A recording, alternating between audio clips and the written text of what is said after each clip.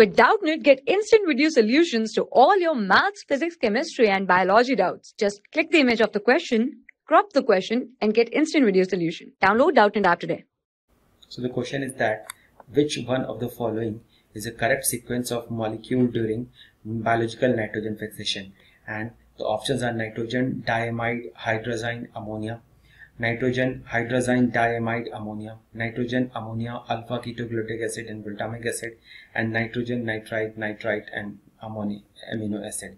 So basically during this nitrogen, we can say the biological nitrogen fixation.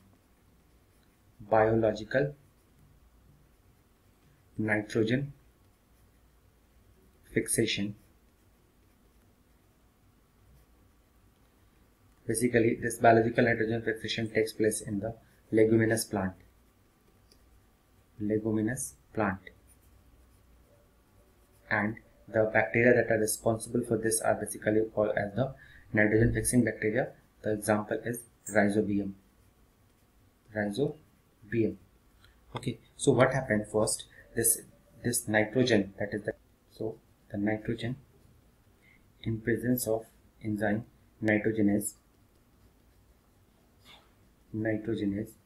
basically the reduction of this enzyme takes place. Reduction of enzyme takes place, and a compound called diamide is formed. The molecular formula N2H2. This is called the diamide. Then after diamide again undergo reduction to form a compound called the hydrazine with the formula N2H4. This is called hydrazine.